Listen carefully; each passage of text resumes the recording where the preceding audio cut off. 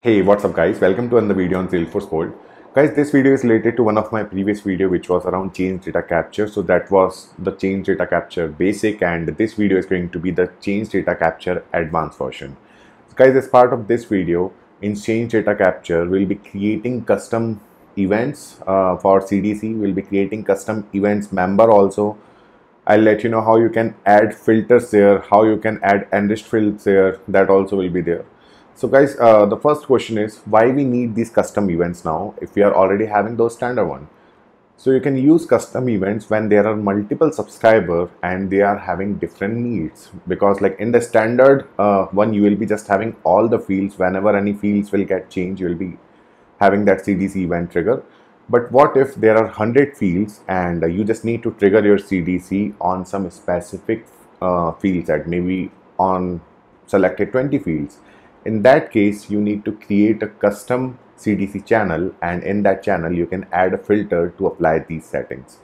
So in this video, I'll show you how you can create a custom CDC channel, and I'll be applying a filter on it, and I'll show you like how you can send only the selected fields from your Salesforce org for the third-party subscribers. So let's start today's video, guys. I'm Kapil, your host, and you're watching Salesforce Org.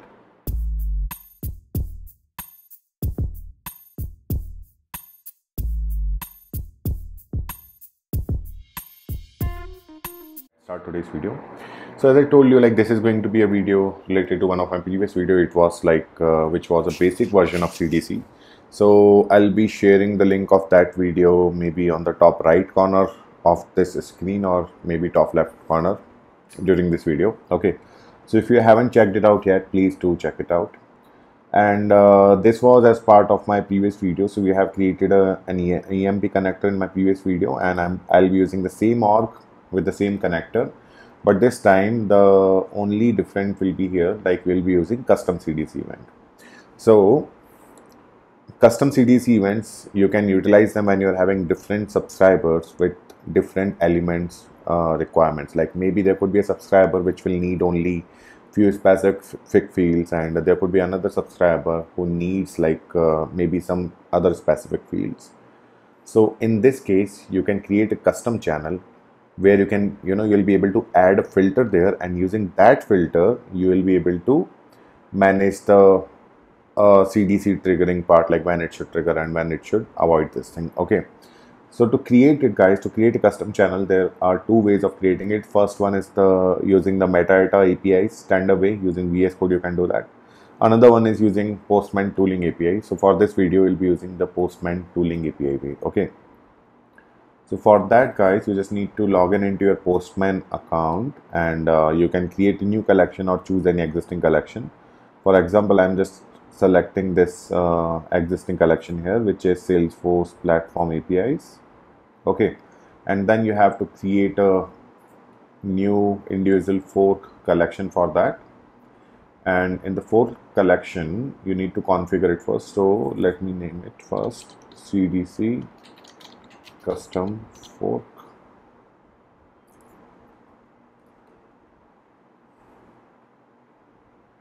Okay, now we have to configure it. So first we need to change some parameters in this fork collection. So for that, you can just simply go to this variable tab. Okay, and then you can check the URL first. So right now the URL is login.salesforce.com, but as I'll be using my developer org, so I need to have this URL there. So I'll just copy it from here and I will paste it here in this current URL. Okay, so the domain has been changed now. Now apart from that, you need to update the chorus in Salesforce. So for that, you can simply, first let me save it. You can simply go to Salesforce org, go to setup, and here if you will search for this course setting, then you can simply open it. So for this example, as we will be getting the request using Postman, so we need to enable it by adding its URL. So allow origins list. So in this list we'll be adding two origins here. So first is going to be HTTPS route from postman.com. Okay, I'll hit save, and I will add another one which is going to be the same but with a different URL, which is going to be .co, because while we'll be pushing these requests from Postman, so we'll be getting requests from these two URLs. Okay, so I will save it here. All right, now we need to authenticate this org with Postman. Okay, so for that, what you can do is you can simply go to this authorization tab, and here you can click on get new access token. Okay, now as I have already logged into this org, so I just need to give the permissions here. So I will just grant the permission. Okay, it says authentication complete. Now you need to click on proceed. Now this is going to be your access token, and this is your instance URL. So you just need to copy this instance URL from here, because we'll need it in the backend, and click on use token button. Okay, now after having that instance URL with you, you can simply go to that variable tab again, and in the endpoint setting, so this is the endpoint, initial value is null, in the current value you need to have that URL. Okay, and make sure to save it after that. Okay, wait a second, did I save it? Yes. Okay, now as it is saved, now we can test this connection by sending a simple request. So to send a request, what you can do is you can simply go to, this is my fork. Okay, from here you can go to rest and limits. Here it is, rest limits. Okay, and I will just test the simple connection request. Okay, it says sending request. Now as a result, it should send us back 200 status.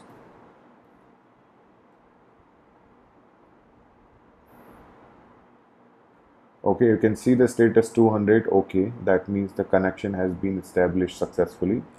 Now the Postman connectivity with this org is ready, guys. Now you can create your custom channel here. So now to create a custom channel, guys, you need to change this endpoint first, and before that you need to select the post option from this post tooling as object. Okay, now to post this custom CDC channel request, you just need to go to your fork collection. In my case, it is Salesforce Platform API CDC custom fork. Then here you can go to tooling API, and from tooling API you can select post tooling as object thing. Okay, now here instead of this last parameter in this URL, you need to enter platform event channel. Even though we are creating this CDC, but this platform event and CDC is part of the same streaming API. So in the metadata, you will be able to find it in the platform event channel, and the CDC members will be in platform event channel members. Okay. Okay, so this is it. We have added the URL. Now we have to make sure to have the CDC thing in body. So we'll go to body here. Okay. And to create a channel, we need to pass some parameters like full name. So this is going to be my channel's full name, and as it is going to be a custom channel, so the end of the channel should contain __chn channel.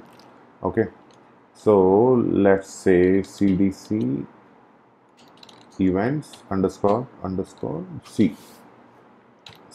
sorry. So this is my custom channel. Now I can pass some other metadata items as well. So as part of metadata of this channel, I'll be having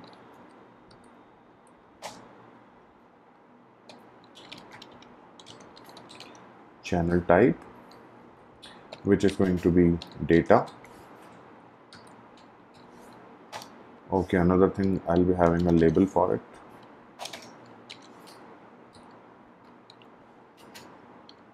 Let's name it custom channel for the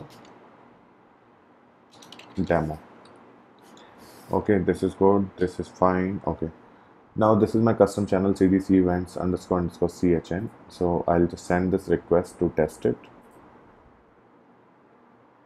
Okay, it says 201 created. That means our channel has been created, and this is going to be my channel ID. Okay, so I will simply copy it, and maybe I can paste it somewhere in Sublime.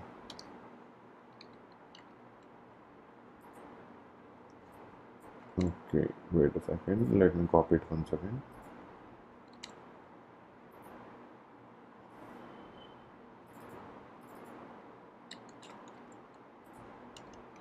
Okay, so this is my custom channel.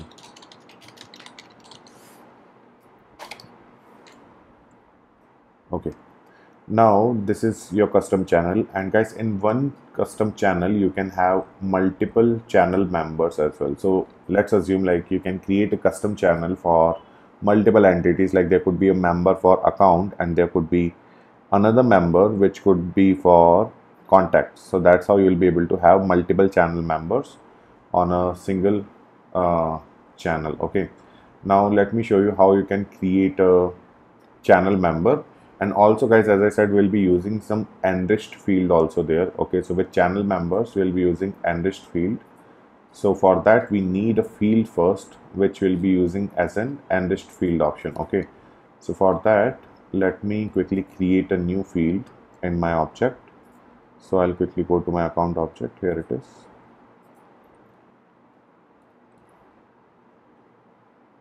And this is account field. Do I have any auto number field that can be used? So guys, the benefit of using enriched field will be, so usually while you will be creating an account, so CDC will be passing everything in it. Okay, but when you will updating a specific thing, so CDC will be passing that updated field only with some other details like the type of the transaction, CDC ID and all those things, and maybe account ID and all these things. Okay, but what if there could be few fields which you need with every request? Okay, so let's say if I'm updating a field, but there are few specific fields which are kind of needed with each request. So those fields you can add as an enriched fields. Okay, so for that I will just create a new field here, and I will be using it as an enriched field.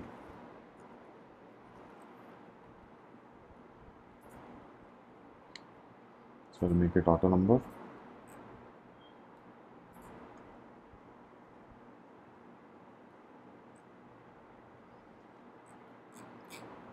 Okay, let me name it account number.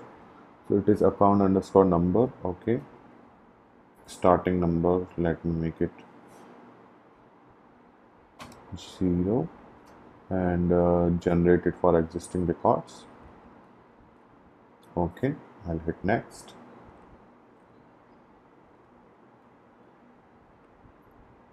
Okay, I think this is fine. We'll make it visible for all and save it.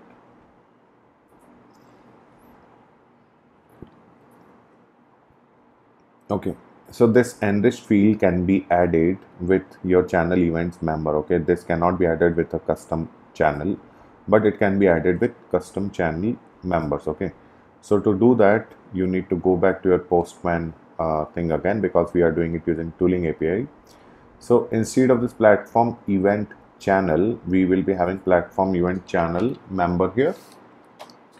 Create a new member. Okay, now to create a new member guys, we need to change the body of it. So I will quickly remove this full name. Full name is in channel member as well, so I will name it. So as part of full name, you need to have your channel name first, underscore CHN, then you need to have the event name. So as I'm creating it for account, so let's name it account change event. Okay, so this is my name for this channel member. Now as part of the metadata guys, we can pass enriched fields, whatever fields are needed as part of this. request. So in my case, I just need one field. You can add multiple fields separated by this curly braces here. So in this metadata, you can simply add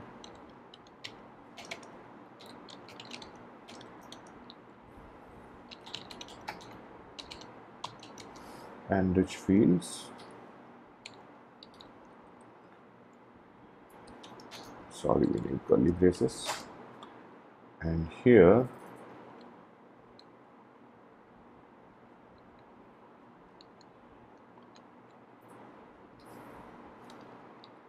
wait a second. So for this enriched field, first we need square brackets, then we need each field in separate curly braces.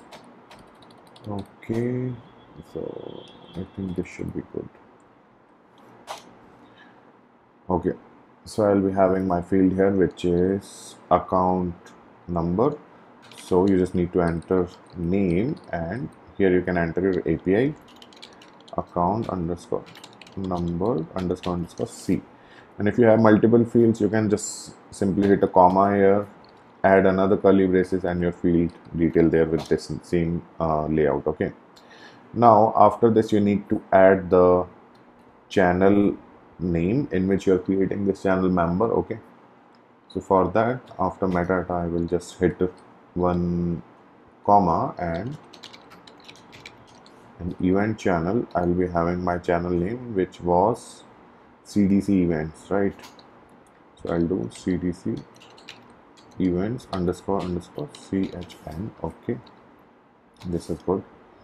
And in selected entity, we'll be having entity of that object. So for account, it is going to be account change event. For contact, it is going to be contact change event. Simple. So selected entity, I will be having account change event here. Okay, so this is okay. The metadata, this should be part of the metadata. Actually, I think I have closed it at the wrong place, so let me quickly remove it from here and paste it here. Yep. Okay, so this is the way using which you'll be able to create a custom channel member. So for example, I have created this account change event channel member. This is a custom channel member in this CDC events channel. Okay, now if I will save it, so you can see it has been created now. Now if I will go to my VS Code, and here if I will try to find it out, so first I need to pull it from my org actually. So as I told you already guys, it is going to be inside that platform event thing. So for that, you need to go to platform event channel, and so this is my custom channel, you can see here, and platform event channel members as well, and CDC events account change event. So this is my custom channel member guys, account change event. This is my custom channel member here, which we have created as part of this demo, right? Okay, so that's how you can create these custom channels and custom channel members. Now another thing is, so the CDC will be triggering always, right? I mean, what if you need to trigger it for some specific task, maybe some specific field update only. So in that case, you need to add a filter in your CDC record. So that filter is also going to be just a custom field in your object, and based on your criteria. Let's say if I want to trigger the CDC only if account name is getting updated, so I can create a basic automation for that. I can create a boolean field in my Salesforce Org, and using that automation, I can make that field true whenever the account is getting changed, and after the transaction, I have to make it false again. And in CDC, we can add a simple filter criteria in the event itself. Criteria would be like, if that custom field is true, only in that case, you should be triggering the CDC, otherwise you have to skip it. So let me show you how you can do that. So to add a filter criteria guys, first we will create a field based on which we'll be having the filter. Okay, So for example, it could be any field, standard or custom, doesn't matter. But for this example, let's say if I'm creating a boolean field, okay, I'm creating checkbox, hit next, and let's name it CDC check. Okay, now I will hit next. By default, the value is unchecked. Okay, so as I mentioned earlier, guys, this filter criteria, you can add it on channel members. Okay, so let's say in our channel, okay, let me just quickly copy the name first. CDC check, here it is. So let's say in this channel I want to add the filter criteria. In this channel member I want to add the filter criteria. So for that, what you can do is you can simply add it as part of the metadata. So here is my enriched event channel selected entity. I will add it above this thing. Okay, so to add a filter criteria, guys, you can simply do filter expression, and here you need to add your filter expressions like my field name, sorry, my field name, where it is, CDC check. So here I will be adding in double quotes my field name equals to true. So this is going to be my filter criteria, and let me add a comma here. Okay, so to avoid wait, okay, this thing, okay, now it's fine. So guys, you can add multiple conditions also in a filter criteria. You can have different conditions like a filter criteria, this expression CDC check equals to true, and apart from that you can have like and or condition as well, like if you want to add it based on some other conditions also, like for example, and let's assume I'm having a field like amount is greater than 1000. So this CDC channel member will only trigger if the record in which you are updating, it is having this check true and their amount is greater than 1000. Okay, so that's how you will be able to add these CDC event here. Okay, let me remove it quickly. Okay, now I'll show you a very basic example to test these things. I'm not going to do that thing in trigger or this automation flow, because that is going to take some time and then this video length will be exceeding. So but still I can show you by enabling this checkbox manually, so I'll do that. Okay, now let me show you how it is working without this filter criteria first. So to subscribe to a channel, I'll be using the EMP connector and I will be using any existing account. So let's assume I'm opening this account, and in this EMP connector, to subscribe to a custom channel, the way is little different. So for that you have to use URL/data/ your channel name. In our case it is going to be CDC Events __CHN. Okay, now I'll try to subscribe, and here we have subscribed to the channel successfully. Now in this I will try to change anything, for example name. Okay, I will hit save, and here we should be having response. Yes, we are having it. So the CDC is working without any filter criteria right now. Okay, now let me add the filter criteria first. So to add the filter criteria, guys, you need to have a patch request. So that's why I have updated the request here from patch, and also you need the ID of your channel. So that ID, I think it should be visible in the metadata as well, or else what you can do is in your tooling API also you can execute a query to get all the platform event channels. Okay, and you can search for using your specific channel name. So as we are using the tooling API, so in the Postman under tooling section we'll be selecting get tooling query. So get tooling query. Okay, now here in this query we will enter our query. So it is going to be like query equals to select ID from platform event channel where developer name equals to CDC Events, and we will hit on send.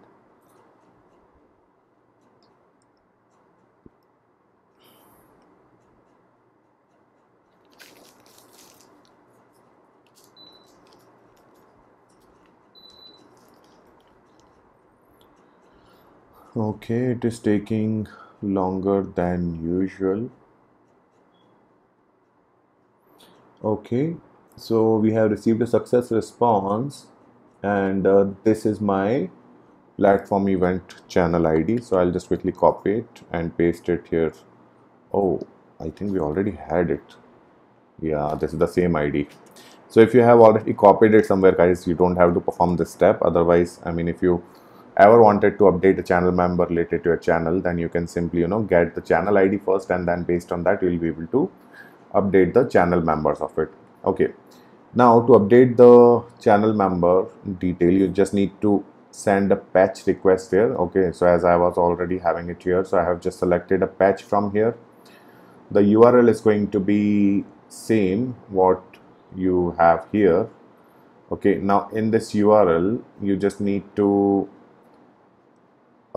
add the channel member ID as well. Okay, so for the channel member ID you need to check the response of the previously executed channel. As we are not having it here, so what we will do, we'll again go to get tooling query first. Okay, now here we will query the platform event channel member basically. So here we'll do channel member, platform event channel member, where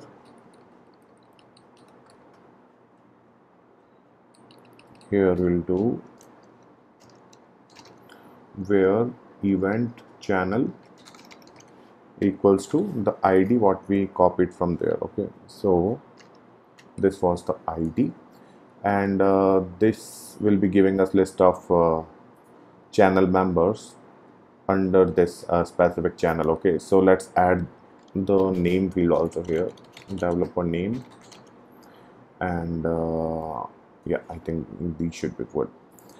Now let me execute this query. So here it has returned one record because we are just having one record here. Okay, if you will have multiple records, then there will be list of records in the same JSON format. So this is my channel member ID. So I'll quickly just copy this thing, copy, and I will paste it here in my Sublime. Okay, now I'm having my channel member name and channel member ID. Now we have to hit a patch request here. So for that we need this ID.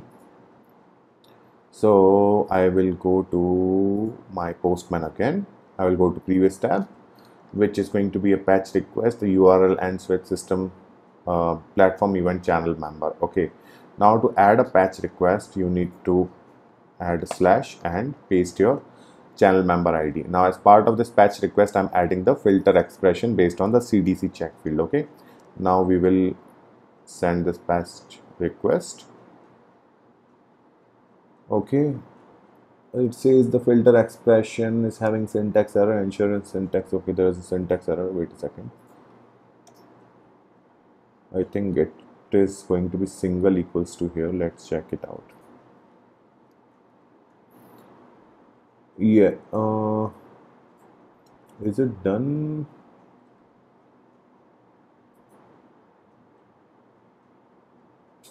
Filter expression criteria, I think it is done, but we haven't seen any response. It says no content, and I think this is the expected response while you are making a patch request. Okay, so we have added the filter expression, and now the same filter expression is going to be available here as well. So if I will do these channel member download again, and if I will check it in the code again, okay, let's wait, overwrite all three. Now it is downloading those channel members. It is downloaded. Now if I will go to platform event channel members, and this is my account change event, so here you'll be able to see the filter expression, right? And from here also you'll be able to add it using the metadata API, of course. All right, so we have added that criteria, guys. Now if I will try to execute the event again, so this was my previous thing. Let me quickly unsubscribe it, copy this thing, refresh it.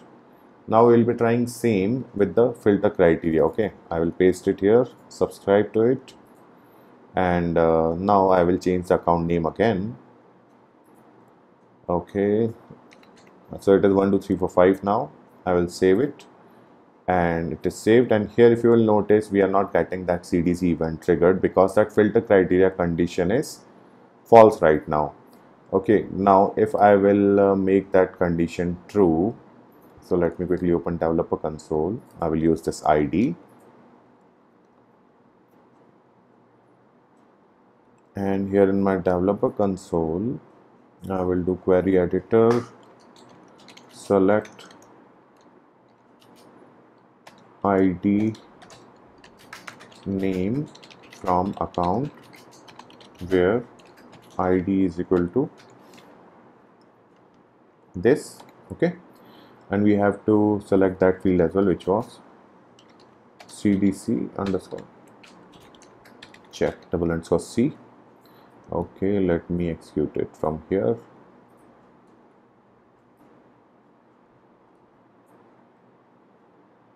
Select ID this from account where ID equals to. Why it is not getting executed? Only aggregator expression. Use field aliasing. Okay. Oh, my bad. Sorry. Comma. Okay, so it is false right now. Now I will make it true. Okay, and we will update it here.